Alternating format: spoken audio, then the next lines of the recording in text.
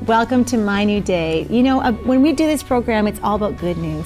We want to give you some great news that you can enjoy your life, love your life with God, love your family, and really invest in your generations. And today we've got a guest with us, Dr. Doug Weiss. Yeah. In life, a lot of situations or issues that we go through can feel insurmountable. Yes. We've taken the previous two programs to today, and we've just kind of unearthed some real life challenges, that many are going through and suffering through, and they didn't even know it.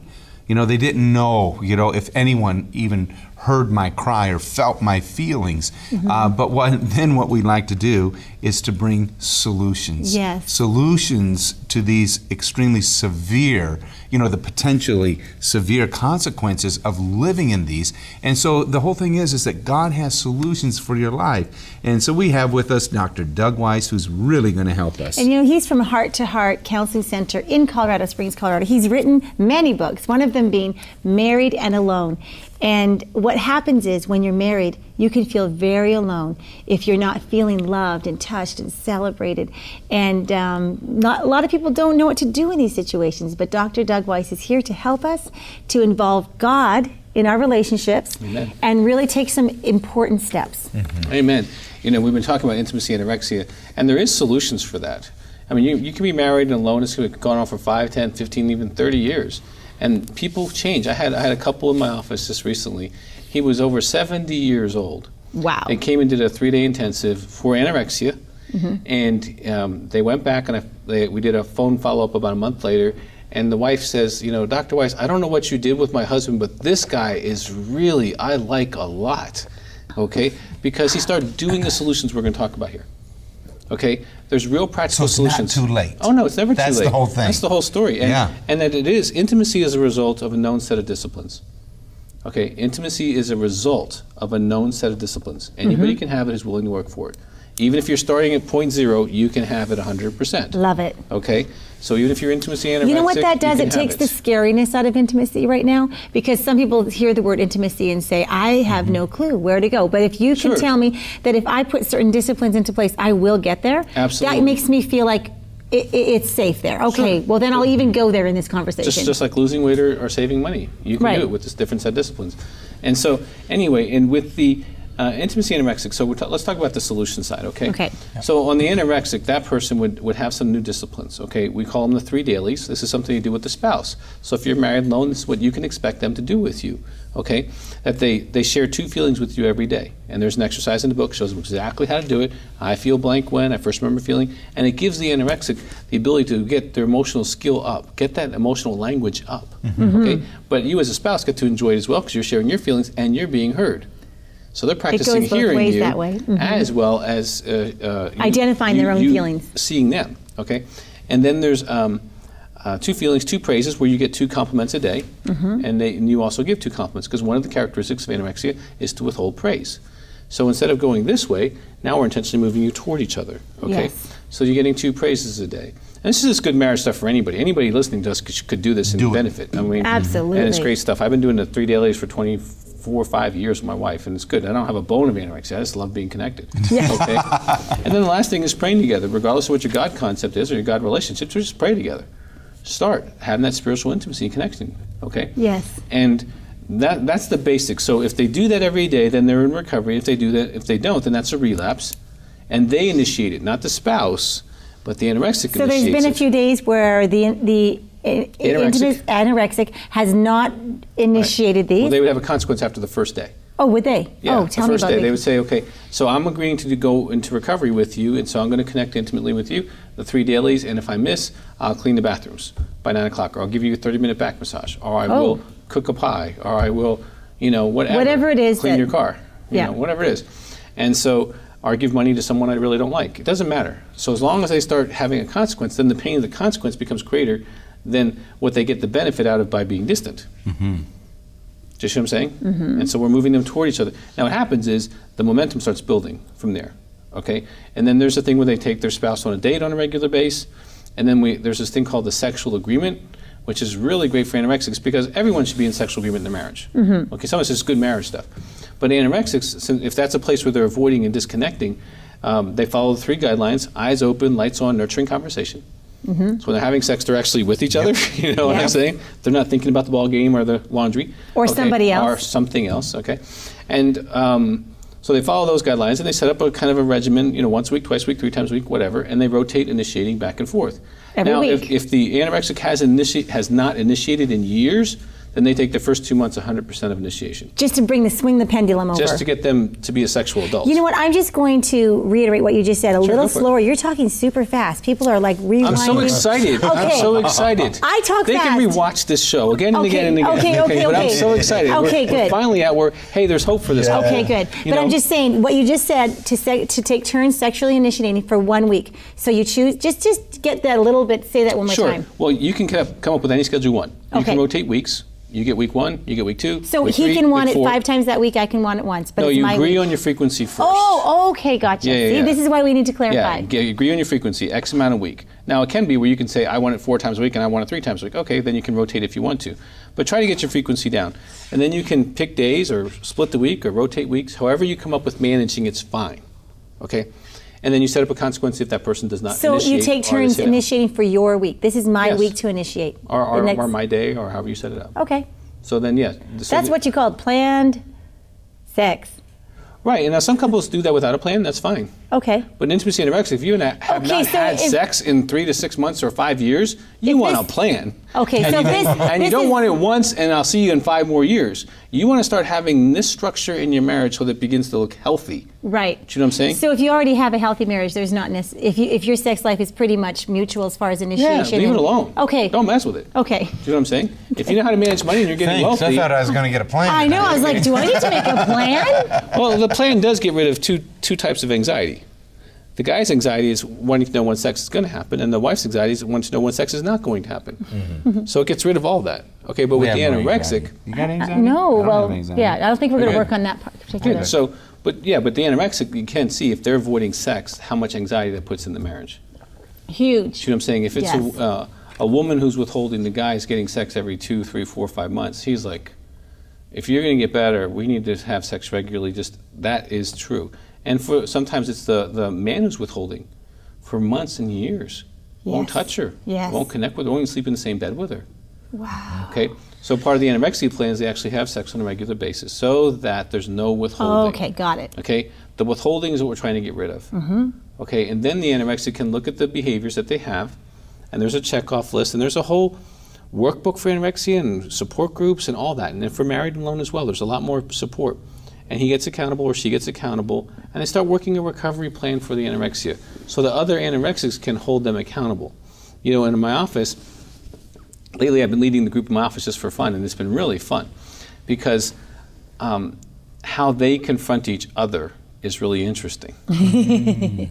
Because in this particular group, it's men, okay, because we keep things gender separated. Yeah. And if he starts going off on his wife, Right. it's not uncommon for a guy to say, now, have you been doing your exercises? Have you taken her on a date? Have you had sex with her? And if those 3 answers are no, you don't have an angry wife. You have an anorexic husband still, Right. who's driving his wife crazy. Yeah. Of Right. course she's angry. She's not being loved. Do you know what I'm saying? Right. And there's something about another anorexic who's struggling with the same thing, saying, you're not loving your wife, that goes, I must really be bad if that guy's telling me. You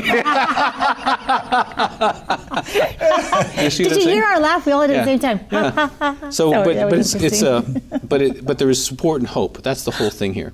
This is not something that you're doomed with. This is something that's oftentimes the soul has adapted, and it can readapt, and it can start to love again and give love again if it wants to. Now that's the one thing no ministry, no counselor, not even God himself can give to you. You have to want to give love. Yes. And if you're willing to be married to your spouse instead of married to yourself, okay, that's a big idea, because anorexics are oftentimes married to themselves. They protect themselves, they're not protecting their spouse. What you love is what you protect. Okay, so they're protecting themselves. I had not heard that Okay. terminology. Oh, it's good. That'll It's preach. very good. Okay, what you love is what you protect. So if they're protecting themselves, they're not really loving their spouse. Do you see what I'm saying? If they're protecting their spouse, then they're loving their spouse. Okay, so in the anorexia recovery, they move from self to other. You know, where they can actually be in your day or in your heart and go, wow, this is a really cool view. There you are. I see you. Yes. You know, and it's really fun because I've seen intimacy anorexic women and men really take the journey of recovery. I remember, I'll never forget when we did the first, this was back when VH8, the tapes, right? Okay. Yes. And this lady bought a tape with this concept on it, and she's like, Dr. Weiss, this is me, and I will not die this way. Wow. She's like, what do I have to do? So she did a phone session and told her what she had to do. They started having sex. She started doing dailies. She's just start working it. And she was committed that, you know what, I may have been wounded this way, but I'm not staying this way. Right. This may be the enemy's plan for my life, but this is not God's plan for my life. And I'm working on God's plan, not on my plan anymore. I'm done. Yep. And so what happens, like in these shows, hopefully, maybe it expose some flesh area where there's been some, hey, this is my flesh. Okay, the only reason God exposes is because A, He loves you, and B, He wants to heal you. Yes. Do you know what I'm saying? When Jesus said, stretch forth your withered hand, the guy wasn't exactly excited about that whole idea. But as he stretched forth what was withered, it healed. Do you see what I'm saying? Yeah. And as the anorexia moves his heart or her heart towards their spouse, they actually heal themselves. So loving the other person helps them heal. Yes. And it's very much fun to watch. And how, now what do we do for the person, you talked about the dailies, I just want to, and the dates, and the sexual initiation and all that. Those were pretty much the 3 practical things that we talked about. Right. If we're married and alone and the anorexic wants nothing to do with healing. Perfect question, Audrey. Perfect question. Because you're talking about the man or woman who's married an alcoholic. Yeah. And they're done with the alcohol, but the alcoholic's not. Right. Right. For them, I would get into a married and alone phone group, get support for yourself, get people who understand the language of what you're talking about, understand your experiences, educate your spiritual authorities on this. You know, like some ladies say, you know, I talked to my pastor, but he just told me to go home and be quiet. I said, well, here's what you do. Tell him, listen, pastor, make a covenant with me that you will not have sex with your wife until I have it with my husband. I said, then all of a sudden, really people well. will have compassion on you. Yes. Especially after that 3rd day, the 5th day, the 2nd or 3rd month. Yeah. He'd be like, I'm talking to your husband. Right. We're going to get this thing straightened out. Right. Yeah. Do you know what I'm saying? But sometimes Christian leaders are so glib about letting someone suffer that in the area that they're not suffering. Do you see what I'm saying? Yes, I do. But educate your spiritual authority. And then involve them in the process of either confronting or redeeming or acknowledging that this is a heart that doesn't want to love. Okay, so we have a situation right now. We are working with a couple right now. Young couple, beautiful couple. Yep. Got pregnant right away on their honeymoon. Wasn't expecting that. Okay, so now he is very separate. Ever since he found out the news, it's been a big separation. I don't want to be okay. And so there's a lot of disconnect, a lot of rejection. What does isn't it really a man that has to approach? Men make men. That's what you said on the on the show, and so I'm saying, what do I do? What does the woman do? Yeah, what does she do? You have her take him to the pastor. Get in the car. We're going to see the pastor. We're going to see the pastor. Okay. And we're going to see as many men as it takes for you to become a man. Okay. I had a guy in my office just very recently. I mean, very recently, and he was a highly educated, very professional, successful guy. He's spending 20 hours a week gaming, computer games. And then he also had a sexual addiction. You know, that's a boy. It's exactly that's a boy. First day I said, listen, you came here for self-behavior and pornography, but you're a gaming addict and a sex addict, and so you have to grow up. Yeah. It is big boy time, and we're done with this. Yes. And man, he got really upset with me. But by day 3, he's like, you know, he said, I'm going to go home, put my games in a box. My wife's going to have to take it somewhere. I'm never going to know where it is. I'm going to grow up. Because he just had a baby. Yes. And he knows he has to become a man now. Yes. You know what I'm saying? This young man may be struggling with not feeling adequate to be a man or not wanting to be a man. Exactly. He's like, hey, I'm going to have my wife. I'm going to have, you know, we're going to have lots of fun. And he had his script. Right. And this wasn't it. Right. Right. And jerk, you know what I'm baby. saying? But he just needs to be, men were designed to be in herds. Okay. Okay? And that's why men make men. I'm saying in Western culture, we avoid tribalness. Yes, we do. Okay? But the church is a tribe. And so you bring that young man into a few elders and a couple guys 40, 50 years old and say, son, you're a man now. Sorry. You don't get to play with your boyfriends and go to bars or do this anymore. It is time to figure this out. Right. And then walk with him in love, in love through the process. And that may be a whole year or two to give him the skills and give him that. But men grow men. So she can really force him to go find a man. Yes, she needs to, because that's the only way you can make a man. Right. Because her telling him over and over She again. can't make a man. Women No. can't make men.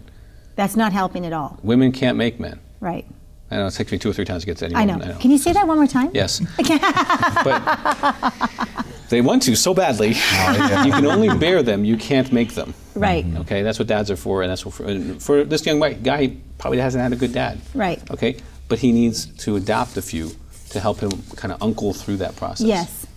Thank you so much. Yeah, and that's not that abnormal. What about let's talk about the process and the journey.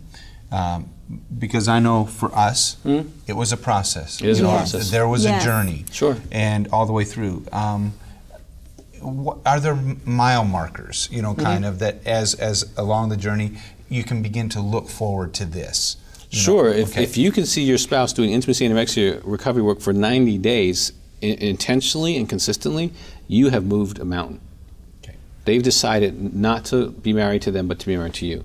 Good. Do you see what I'm saying? Yes. If they are involved in a group with accountability, major mile marker, because what are they trying to avoid? Intimacy. A group forces intimacy. Good. So it helps them kind of do that thing. Those 2 things are major mile markers. If they're working their workbooks, making their phone calls. We have the 5 C's like in any addiction: pray, read, call, meeting, pray. If they're following that pattern of life, you're moving towards recovery. Okay. We call them heroes. The enemy may have put something in your life, but heroes bust through those things. Yes. Zeros submit to those things. Heroes bust through those things.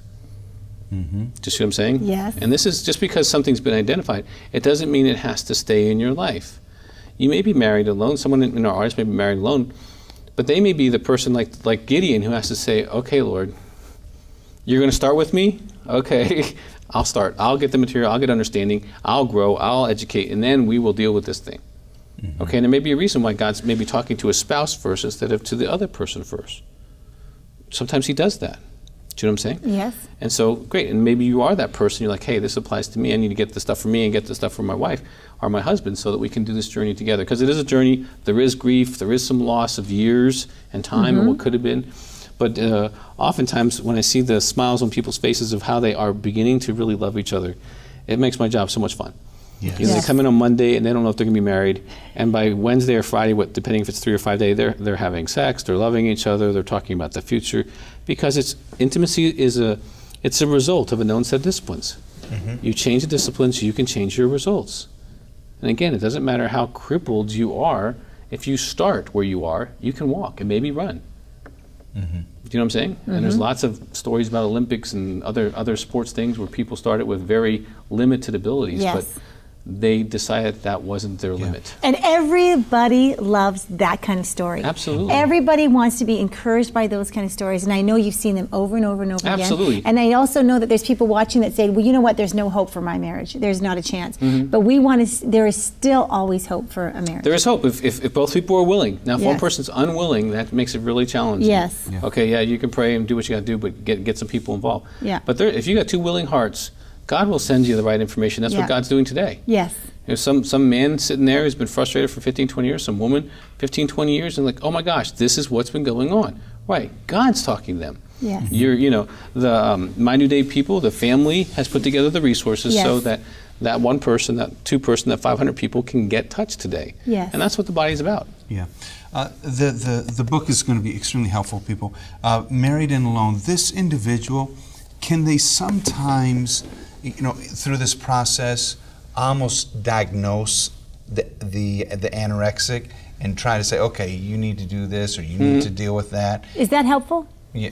Well, You know what I mean? understanding Like what you're dealing some with is obvious helpful. issues in the Yeah. background, and you're saying, okay. Or does that just make them feel more worthless than ever? No, but it's important. It is the shining light on what's going on is really important. Okay. How a person responds to that is up to them. Now, what happens, though, is if, suppose, a man or woman says, hey, this is you, and then the spouse isn't really getting it, and then the spouse keeps pushing, then that could be kind of like, I want you to change so I can have my life the way I want it. Exactly. But I'm not willing to do the work I need to do first to get it there. Exactly. And I think want that you to it's do the work. very important how you present this. Absolutely. I don't want you guys. Graciously. I don't want you guys to just watch the show and go, "Oh my gosh, I'm married to an intimacy anorexic. I'm going to get them the book so they can change. I can't wait for them to watch the show. I'm going to force them to sit down and watch this and say that's who you are." You know, that's not loving. If it's presented in that way, it's not. But No. honey, I really Right. want to have an awesome marriage with you, and I think I found out what this brick or wall has been. There you this go. thing we've been walking around. Yes. Would you be open to maybe discovering something with me so that we can have really what we both want? That's an invitation right there. Yeah, that's an invitation as opposed to a Yes. declaration. Exactly. And that's a better way to go. Yes. Doug, thank you so very much. People, this has been an awesome series. 1, 2, and 3 today is the conclusion of Married and Alone, and we've just begun. The resources are available. There are many, many more at Heart to Heart Ministries, where Dr. Doug Weiss has authored many books, and one of them that goes along with this so well is Intimacy Anorexia. We'll take a short break. We'll tell you how to get these resources, and we'll be back with Doug, and he's got some real practical advice just to bring conclusion for today's program.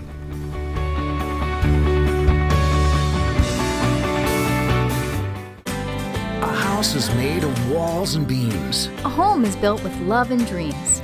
The dream of a happy home full of God's love isn't just a dream, but God's intention for you. Here at My New Day, we will pray for you, believe in your dream, and get you the tools to invest and build your marriage and family. This book by Dr. Doug Weiss, Married and Alone, will help you understand sexual anorexia and the mysterious condition of feeling alone in your marriage. Plus this 3-program series on both CD and DVD. Today, your prayer has been answered. It's time now to discover answers and healing for you. Order your bundle today, available for your gift of $40 or more to the ministry of My New Day. As you give, you're fighting for families and making sure that more and more homes experience God's presence. Call 1-800-556-3533 or visit mynewday.tv. Shipping is always included. It is a new day for your family. Continue believing God with your dream.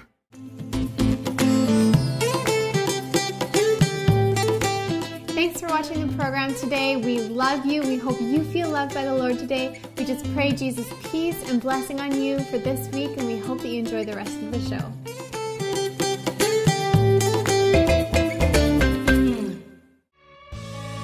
Do you maintain this consistency in your relationship with God? Do you maintain your experience with God? And see, if you're living from mountaintop to mountaintop, then here's the thing. You're really not going to trust God in kind of a practical, daily way. You're going to always be looking for the next new thing that can possibly pick you up from the valley and put you back on top. Happy people give beyond themselves, show compassion and kindness, and pay it forward for others. Everyone wants to be happy, but the ultimate goal? Knowing God. When we know Him, we can trust Him. When we trust Him, we have everything. Here at My New Day, we get to know God together. That's why the guests keep it centered on Jesus and always help us apply God's character and promises to our lives. Help others today by becoming a monthly giver. We make it as simple and secure as possible.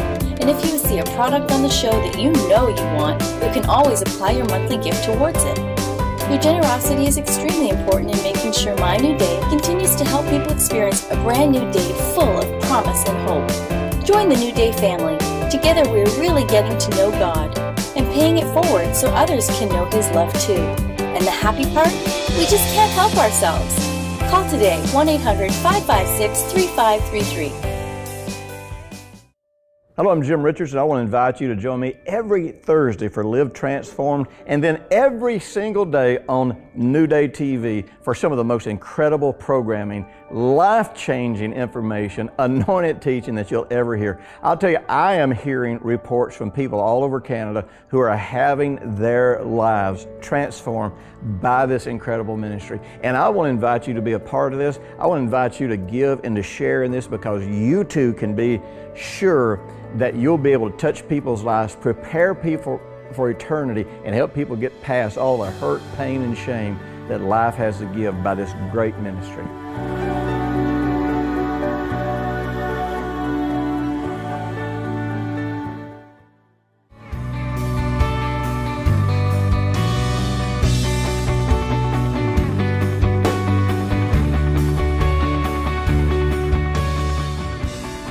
I'm so excited for the rest of your life. I know that God wants to journey you through. I wish it was just a magic wand where we could snap our fingers, but I know that if there is a design in place, that there is so much hope there, that there is a future for you. Audrey and I, we've been through a journey and through a season, but it's a journey to wholeness. Yes. And through that process, the beauty is that I got to change. She got to change. You know, independent. And it's like, I wish this upon nobody, but the benefit that comes out of it, you wouldn't exchange it for anything. And that's, in the midst of it, you think, you're crazy. You know, because this is so horrible. I understand. It really is. But you see, that's Redeemer God. Yes. See, He's redeeming your life. He's restoring you. He's bringing you back to places of opportunity where in the past you thought it was gone. I've missed it. You haven't missed it. Right. Your best days of marriage are yet ahead of you. Doug, help us to close today's program. Sure, absolutely. One of the things I would want to talk to your family here for a minute is I want to say to you that, you know, oftentimes when you're in pain, it kind of creates you in a photograph. And you look at this photograph and you say, gosh, I'm in pain, I'm hurting. And I validate that. The pain's real. That's okay. But what I want to help you with is that you're not in a photograph, you're in a movie. God is making a movie with you. And sometimes in the hero epic, there's a tragedy, there's pain, there's suffering, there's confusion. And then in the next chapter, He brings the right information or the right people into your life. And then there's an integration of that. And then there's this like totally different movie that you never thought. And so you might be in the season of discovering the medicine and then applying the medicine. And then there's a season where you may be used by God to declare the medicine. That's what happens every day here. Medicine gets declared. And you support that, and I appreciate that. You have a season ahead of you. Please don't get deceived into the photograph. You are a movie. Good.